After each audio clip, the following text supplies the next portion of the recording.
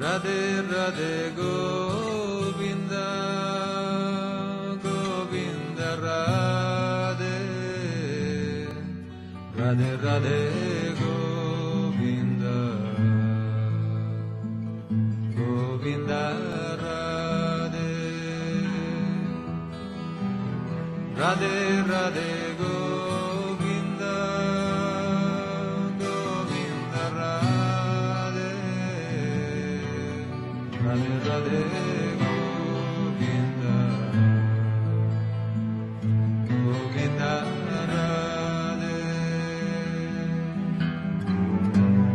Radhe Radhe Govinda. Following a lecture given at the Suva Civic Center in the Fiji Islands, several questions were posed of the speaker, Srila Tamal Krishna Goswami, covering the topics of philosophy and religion.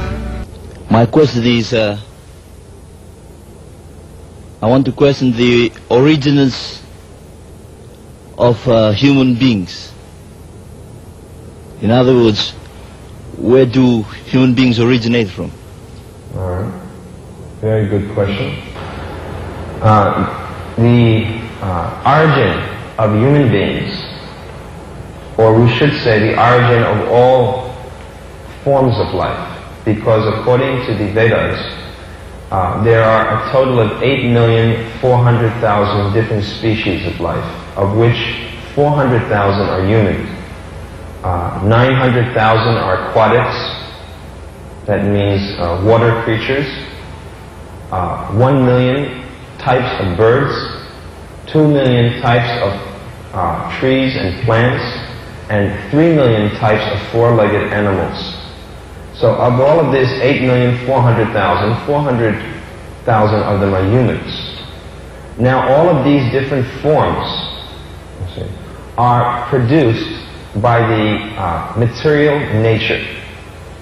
This material nature, or three gunas, is working under the control of God. Originally, everyone is from the spiritual world, or the kingdom of God. There in the kingdom of God, all souls originally lived. But each one of these souls has a minute degree of independence or freedom. And that freedom, if it's properly used, is used in the service of God, where one continues to serve the Lord in the spiritual world or kingdom of God. However, due to the infinitesimal small size of the soul, sometimes an individual may misuse his freedom or independence and want to try to compete or lord it over the energy of the Lord, and thus try to take the place of God. So for such rebellious souls, they are sent into this material world. This material world is compared to be just like a prison house. Although we all feel ourselves to be quite free, actually it is not the fact, because at every moment we are bounded by the laws of birth and death. No one can free himself from this cycle of repeated birth and death unless he learns to abide by the law of God. One who abides by the law of God, he becomes released from this prison house, and so is able to transfer himself, the soul, back to the kingdom of God from whence he came. This transfer of the soul is accomplished by a change in consciousness, which is very easily affected by the chanting of the Hare Krishna mantra. So Hare Krishna mantra means to free the soul, you see, from its enviousness. Our problem is that we have become envious of God. Instead of wanting to serve God, we all want to be served ourselves as God. Therefore, man thinks himself to be the lord of his home, or the master of his business, or the master of his nation. Everyone is trying to lord it over the material energy, and no one is willing to take a humble position and be the servant of the Lord. Therefore, one has to give up this envious mentality. That has been described by Chaitanya Mahaprabhu, that one should take up the mood Srinadapi Sinicheno, Tadorapi Sahishnina, Amanena Manadena, Kirtaniya Sadahari.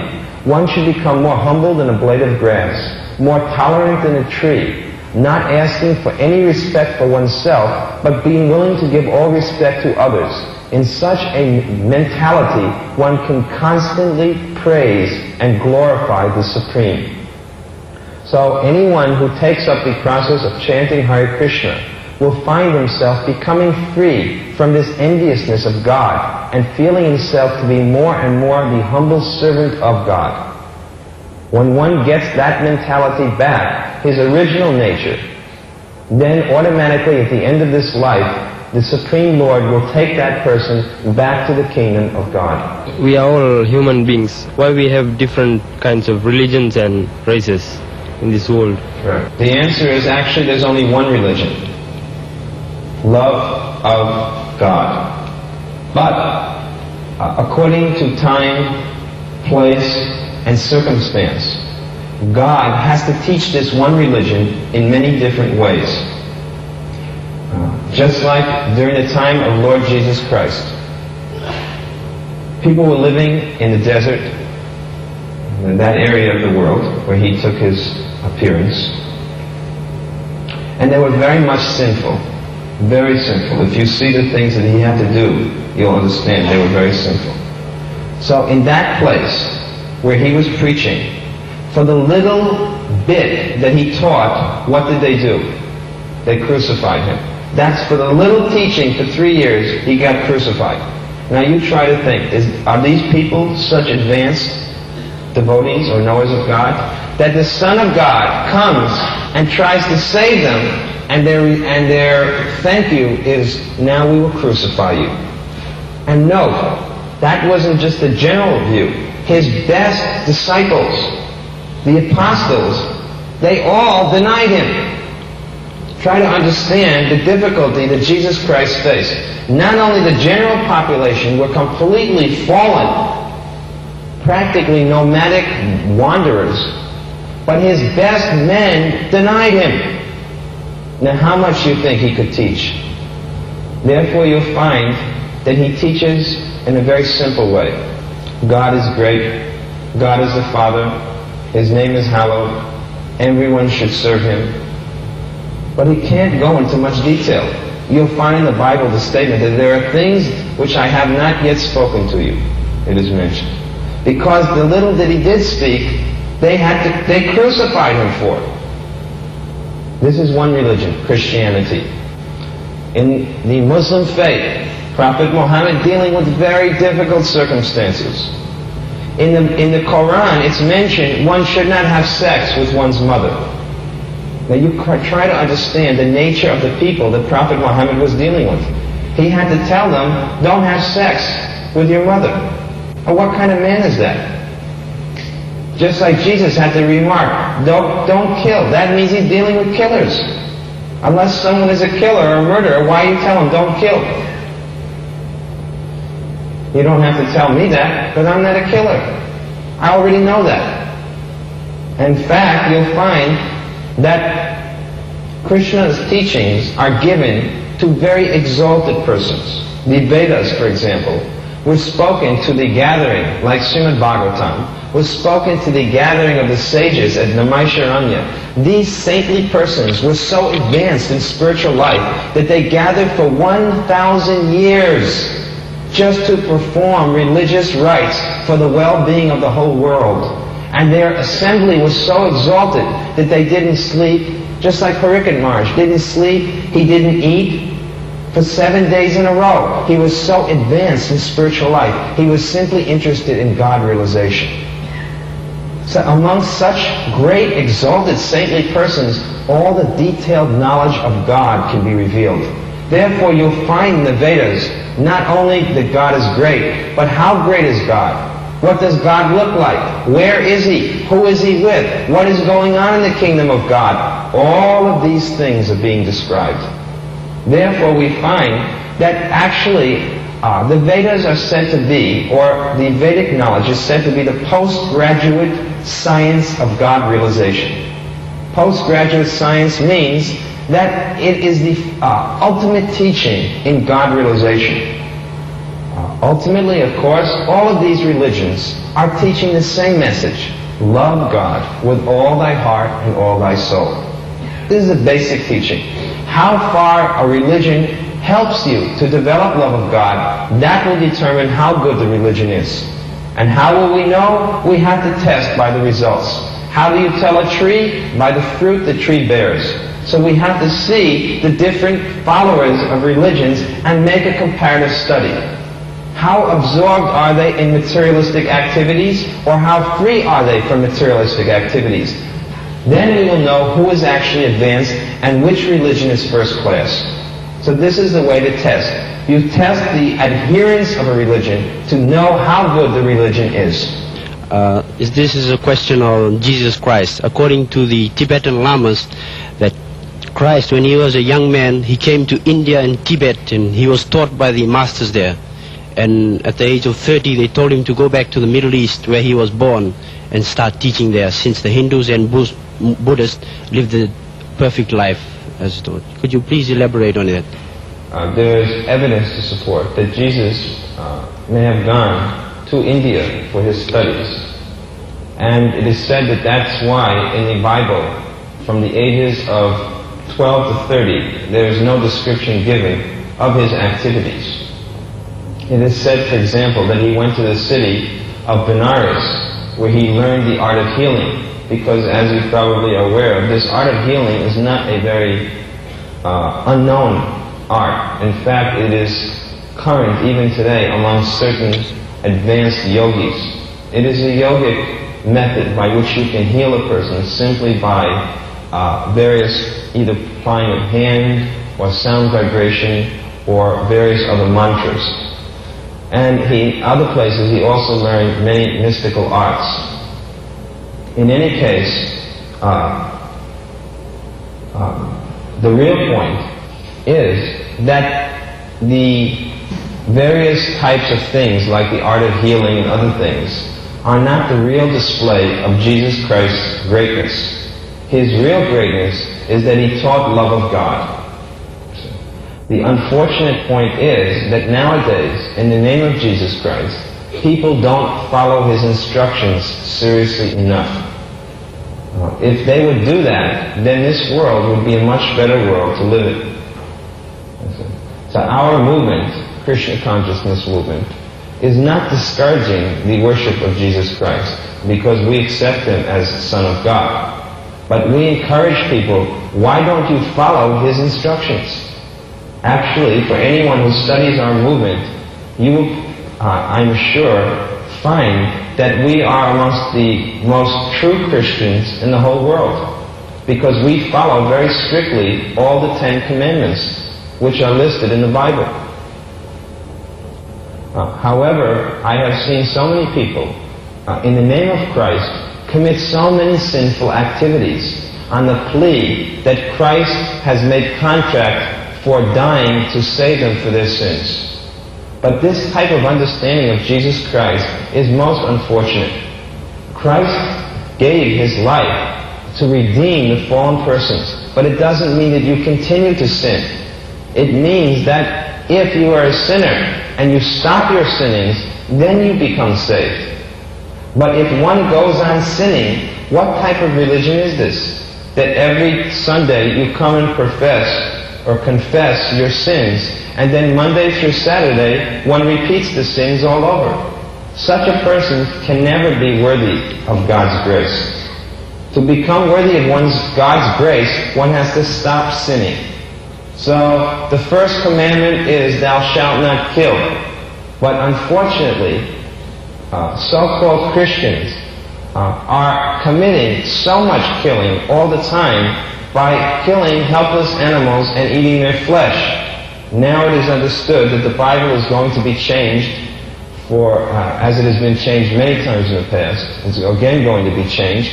And this time they're going to change the first commandment to, thou shalt not murder, which will give everybody the full license to kill as many animals as they want and not be breaking the commandment.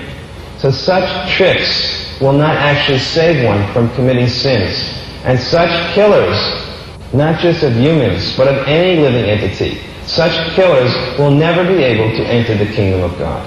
So our request to anyone who follows or who calls himself a follower of Christ, that you kindly follow his teachings strictly. Otherwise, in the name of Jesus Christ, don't go on committing sins and using the Lord's, Son of the Lord's name.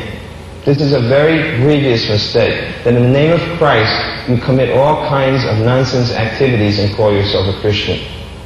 Better to admit that you're not a genuine Christian than to use Christ's name and go on sinning in so many ways. Anyone who follows strictly the commandments of the Bible will certainly go back to the kingdom of God. But so far we find that even the leaders, you see, of so many religions, they themselves can't strictly follow anymore. I many times have called upon to give lectures in various seminaries and other places where there are large gatherings of either ministers or priests or those who are studying for the priesthood or ministry. And they are astounded to see that we, for example, don't watch television. Of course, in this country there's no problem, there's no television. But in America there is television. We don't watch television, we don't smoke, we don't gamble, we don't take any intoxication, including tea or coffee or even, as I said, cigarettes. We don't have any type of illicit sex. Even in amongst our married people, sex life is only engaged for having children, you see, not otherwise. So there's very strict adherence to spiritual principles. And they're amazed because I find that more and more the ministers, the priests, and others are engaging in so many activities which Jesus Christ would never have engaged in. I can't imagine Jesus Christ smoking a cigarette. It's ridiculous to even think of the thing. I can't imagine him wasting his time watching television or reading the daily newspapers. Because his whole teaching is to love thy Lord with all thy heart and soul. Not 70% or 80%, but all, 100% of one's time. The same teaching is given in Gita by Krishna. Man manavava mad bhakto mad yajimam namashkuru mame vaishyashi satyam te pratijano piyoshime. You should engage your mind always in thinking of me, he says. You should offer everything unto me. You should offer your sacrifices unto me. You should do everything for me. Everything that you eat, you should first offer to me. This means 100% God consciousness, not 70% God consciousness and 30% going to movies, 30% watching television, 30% smoking cigarettes, 30% engaging in illicit sex, and so many other nonsense, mundane activities. So our point is not that we're trying to say, look at us, we're the only great devotees of God, but at least we can actually say we're following the teachings of God. We're the first ones to be very glad to see someone else doing it. But in the name of being a servant of God, so many material activities are being engaged upon, we have to call a spade a spade. We have to say, this is nonsense. Stop using the name of God. Stop using the name of God, and in the name of God committing so many offenses. Now, there are thousands in India today who believe in a saint to be a reincarnation of Lord Krishna. The reincarnation himself has never predicted that he is a reincarnation of Lord Krishna, but the devotees are predicting that he is a reincarnation. I would like to ask you whether it is true that the present saint whose teachings are basically from the Bhagavad Gita is a true incarnation of Lord Sri Krishna? I don't know who you're speaking of. Could you first tell me? He is Sri Satya Sai Baba, okay, known as Bhagwan Sri Satya Sai Baba. All right. As I mentioned earlier, the incarnation of God is mentioned. Krishna says, Jada yada hidanmasya ganir bhavati bharata avyutanam adanmasya tadatmanam sijamyaham. His appearance comes once in every day of Brahma. Once in every day of Brahma I have already described. Brahma lived for 1,000 times 4,320,000 years. And Krishna comes in the 28th millennium during that one day of Brahma. This is one day of Brahma, not the full lifetime. So Krishna came 5,000 years ago. So his next scheduled incarnation as Krishna will not be again for a very, very long time. However, in Srimad Bhagavatam, all the genuine incarnations of God are listed. The next incarnation listed after Lord Krishna is the incarnation of Buddha. Lord Buddha's place of appearance, Gaya, is mentioned. His father and mother's name is also mentioned, and his activities are also mentioned. After Lord Buddha, the next incarnation which is mentioned is Sri Chaitanya Mahaprabhu, who is described, Krishna Vana Tvisha Krishna Sango Pangashta Parshadam Yajnai Sankirtanai Prayer Yajantihi Sumedasha. In this Kali Yuga, the Lord will advent himself in a golden color, accompanied by his associates, and will dance and chant the Hare Krishna Mahamantra.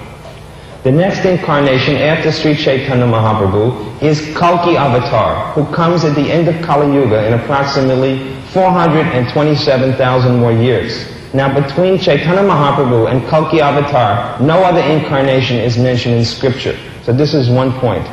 That the person who you have mentioned, at least, he's not mentioned anywhere in scripture as his appearance. His father and mother are not mentioned, his place of birth are not mentioned, neither his activities. I'm just going to give you, this is the way you can understand who is an incarnation of God. You see, because anybody can call themselves an incarnation, or anybody can have others who may call themselves. But we have to know what the scientific or shastric method for recognizing the incarnation of God is. This is all I want to point out. First point is that in Shastras there's no mention of this person coming. Second thing is, as I said to you, the incarnations of God have special physical markings on their bodies.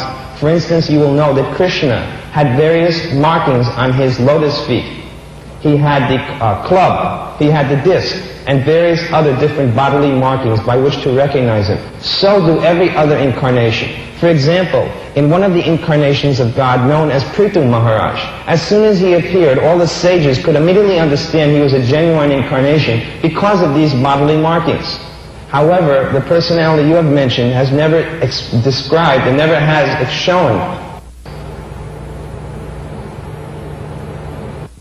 I'm giving you various points by which you can understand who is an incarnation. The next way that you can understand a person is an incarnation of God is by his extraordinary activities. Extraordinary activities mean, for example, Krishna lifted Govardhan Hill for 7 days and 7 nights with one finger.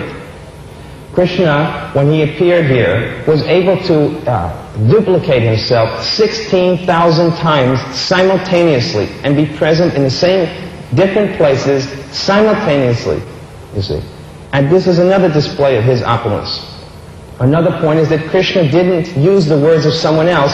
He spoke Bhagavad Gita. He didn't quote somebody else. He spoke Bhagavad Gita. So he demonstrated his all-knowing aspect. So these are various ways that we can understand who is a genuine incarnation, you see. Bhagavan. What does Bhagavan mean? Bhagavan means who is the most beautiful. And everyone will accept that person as the most beautiful. Not only a few thousand people or a few million people even. Everyone will realize his beauty. Therefore Krishna is described as Madan Mohan. What does Madan Mohan mean? It means the bewilderer of Cupid. His beauty is so great that thousands, Kandarpa Koti Kamaniya Vishesha Shobham Govindam Adi Purusham Tamaham Bhajami. Thousands and hundreds of thousands of Cupids are swooning at the beauty of God. That's how beautiful he is. Not that his beauty is covered and only some people can recognize him. His strength is unlimited. Krishna is known as Bala, Balaram. Balaram is his brother. He's the expansion of Krishna. And he holds up in this form as Ananta Shesh all of the universes. This is Krishna. Simultaneously, he could defeat hundreds of thousands of soldiers. This is Lord Krishna. There's unlimited pastimes if you've read Srimad Bhagavatam of Lord Krishna. And who has accepted Krishna? All of the great acharyas have accepted him. Not some millions of people who don't know Shastra, but great acharyas have accepted him on the basis of Shastra. They could understand who is actually God and who is pretending to be God. It's clearly stated that Ramanujacharya, he worships Krishna. You may understand, he's the Acharya of the Ramanuja Sampradaya. Madhvacharya, the Acharya of Madhva Sampradaya. He worships Krishna. Vishnu Swami, he worships Krishna. Chaitanya Mahaprabhu, even Shankaracharya says, Bhaja Govinda, Bhaja Govinda. He worships Krishna. So this is not the speculation of someone. Brahma, Lord Brahma, the first person in the universe, says, Govindam Adi Purusham, Tamaham Bhajami. He's worshipping Krishna. All of the great demigods, they're worshipping Krishna. Now please tell me how it is that you can say that someone suddenly appears and because he's speaking some verses, it is amazing to me. Is there anywhere in the scriptures that his name, his father and mother's name, and the place of his birth is mentioned? No, as far as according to my knowledge, there is no mention about Sai Baba's name nor his parents. Okay. Next question is, are there any markings on his feet or hands which indicate him to be an incarnation of God? This is what I haven't personally witnessed, but there is a story about Sai Baba having some sort of marking. Having some sort of marking. Have you gone there?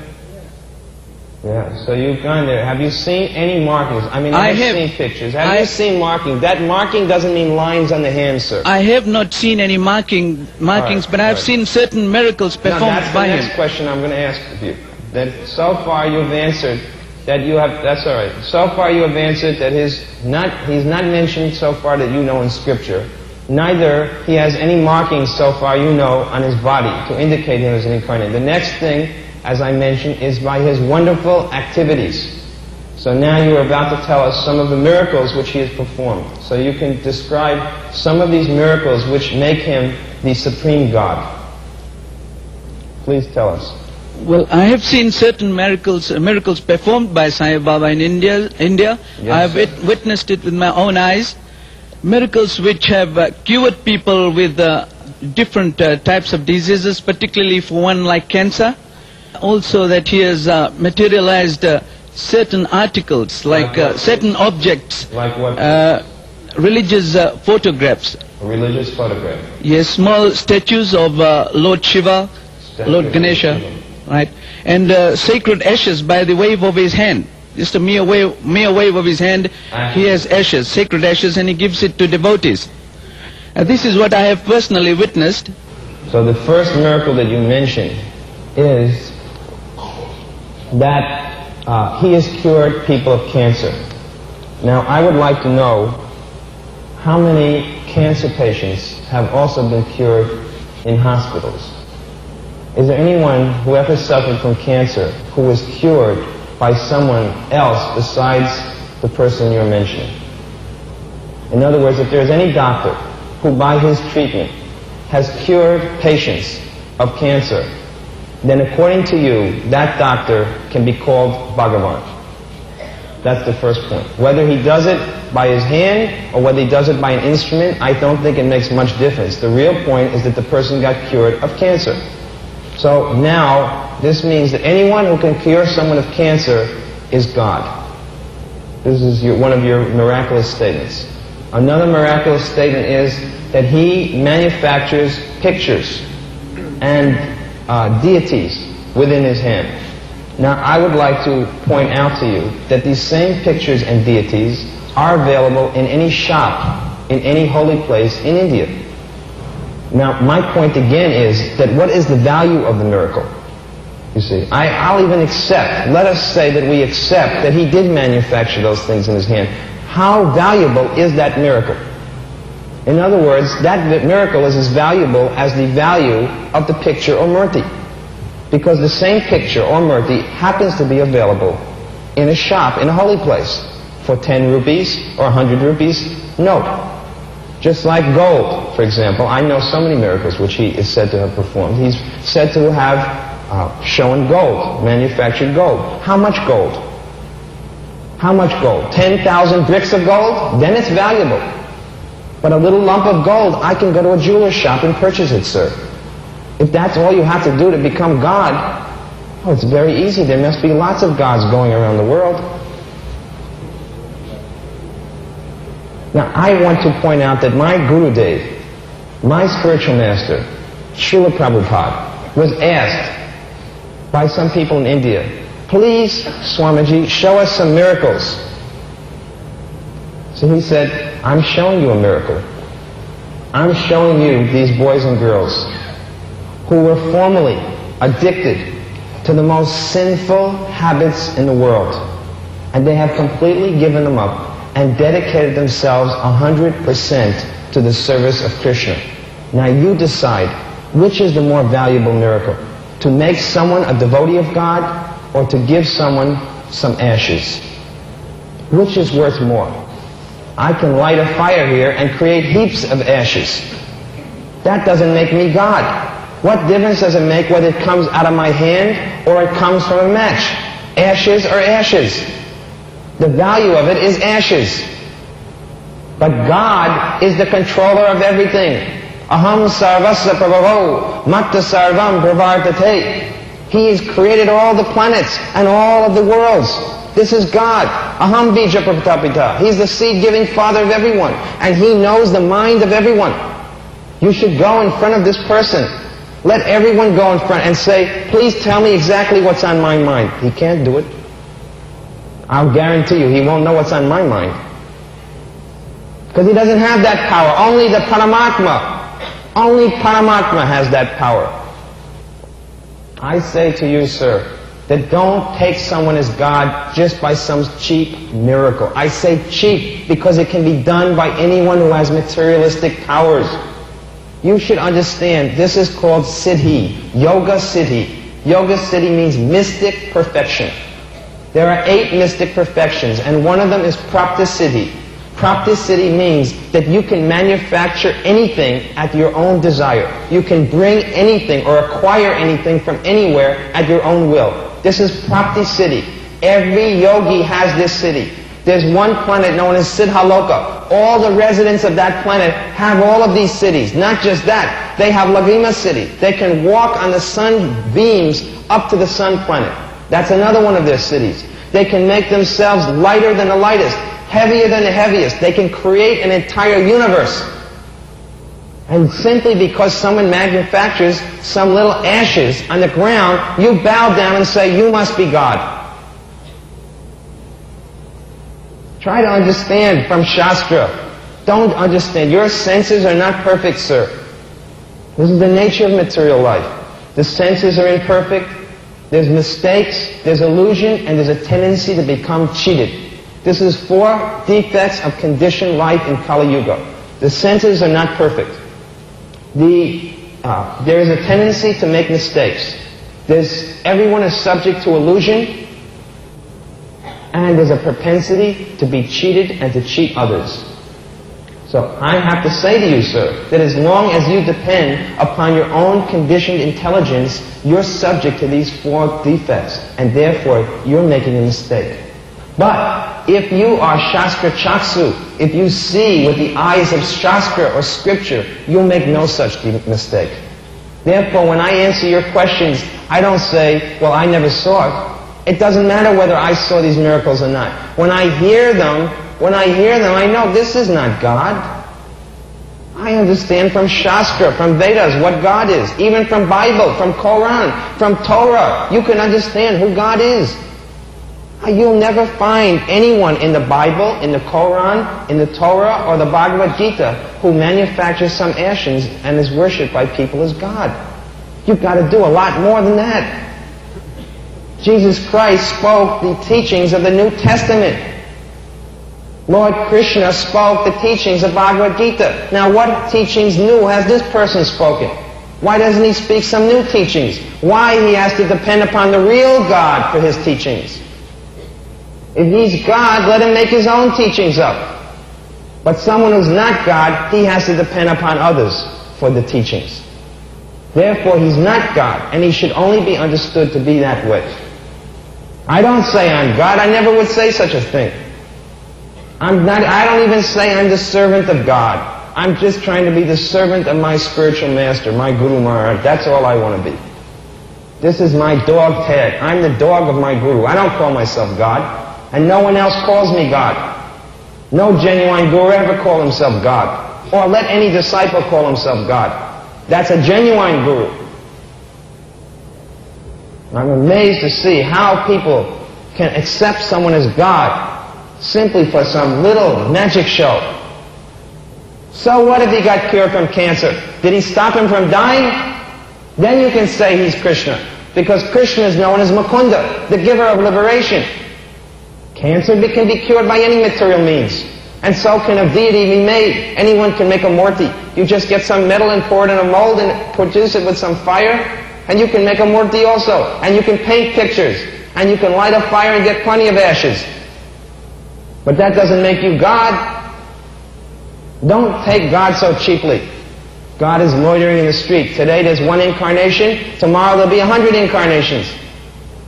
If there's so many incarnations, or he's an incarnation of God, then you answer this question: why is there so much irreligion all over the world? When Krishna was present on this planet, he destroyed irreligion. There was no irreligion because he killed all the irreligious elements. But I say that every single day in the reign of this new God that you are mentioning, irreligion is increasing more and more and more. Then how you can call him God? God comes to destroy irreligion. Yada yada hi dharmasya. Glanir bhavati bharata. Abhyutanama dharmasya. Tadatmanam sijamyaham. He says, I come to restore religion. But I see irreligion increasing. So how you say he's God? If he's God, why isn't his power destroying all irreligious elements? Instead, he has some millions of people who are bowing down. The blind following the blind.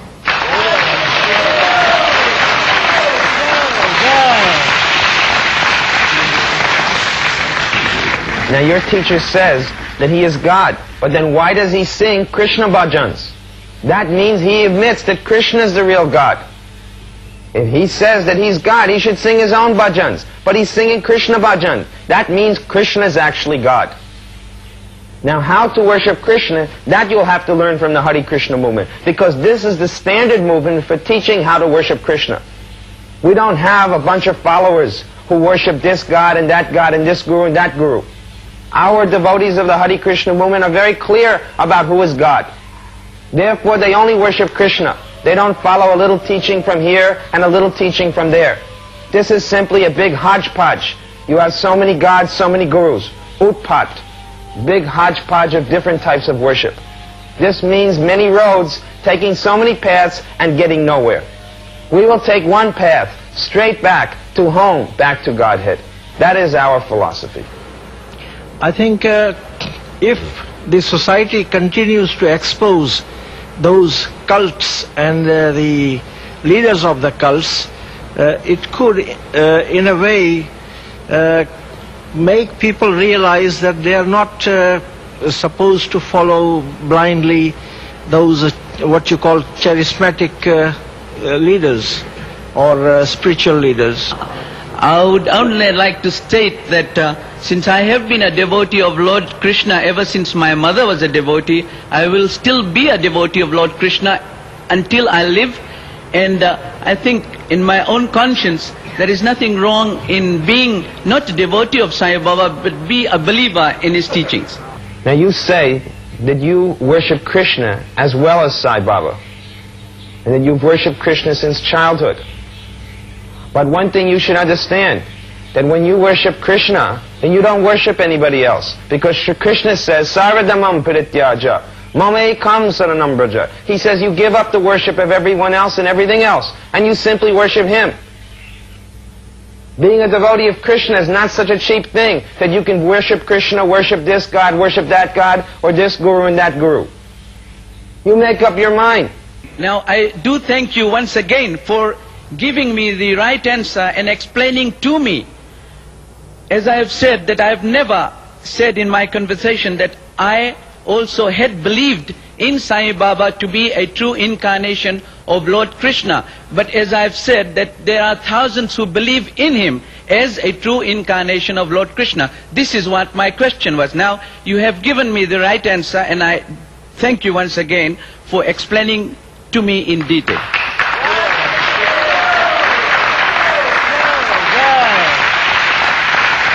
The question I'm directing is, to the questioner who just recently questioned you, he is holding the position of secretary of the Satya Sai organization over here, and as such,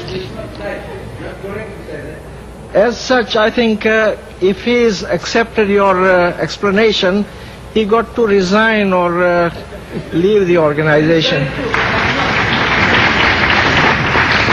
Mr. Singh, my request to you tonight is this, that you've been a devotee of Sai Baba for some time. How long, please? How long? I've been a devotee for Sai Baba ever since I... How long has that been? How long? How many years? How many years? 8 years. Okay. You've been a devotee of Sai Baba for 8 years. Now my request is this. I request you to become a staunch devotee of Lord Krishna, not for 8 years, not for 8 years, for 8 months. 8 months. And during that time, I request you that you follow the principles taught by Lord Krishna. That means you don't eat meat, fish, or eggs, you don't gamble, you don't take any intoxication, and no illicit sex. And every day you chant 16 rounds of Hare Krishna Japa.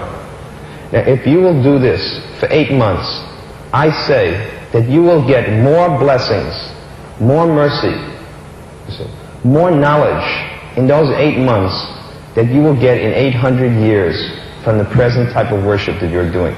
And the only way that you'll know if I'm right or not is by trying it. And furthermore, I would like to tell you that if you do what I'm saying and you don't find that you get more mercy, more blessings, and more knowledge in those 8 months, then I stand on record that I will give you a check for $10,000. And I'm making this public declaration here, that I will give you a check personally for $10,000 if after 8 months of worship of Krishna, you don't find yourself improved in every respect from your present mode of worship. But to answer your question is to be Lord Krishna's devotee for 8 months only. I think I would only like to say that the basic principles which you have just said, that to fast on certain intervals and on certain items, I think I would try on that and see the difference then.